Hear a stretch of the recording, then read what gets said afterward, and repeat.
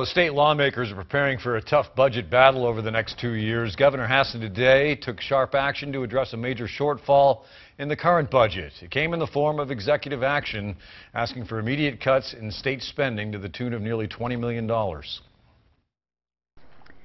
These cuts, as you know, will not be easy. In 2013, we developed a lean budget. But not lean enough. On Monday, Governor Hassan cited a decline in business taxes as the biggest reason for an executive order which will slash $18 million from the current budget. With a focus on avoiding unnecessary harm while minimizing the impact on the functions of state government and our responsibility to provide critical services to the people and businesses of New Hampshire.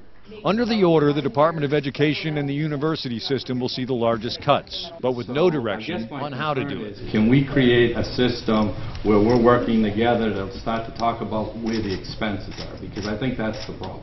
Senate President Chuck Morse making it clear he doesn't want more dollars, but better use of the dollars the state has. This definitely is a spending problem, and I want to know how large of a spending problem it is. One area the Republican Senate does not appear willing to go is the rollback of business tax credits that the legislature approved a couple of years ago.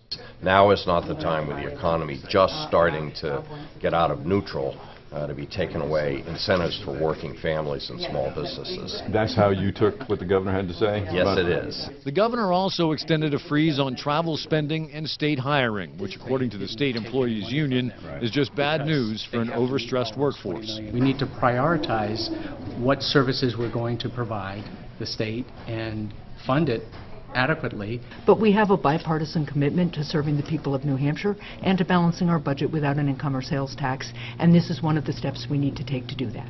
Well, even with today's executive order, the governor acknowledged she still needs legislative approval to overcome what could be another $50 million in projected shortfalls, citing the legislative and judicial branches and their budgets as places to look for more possible cuts.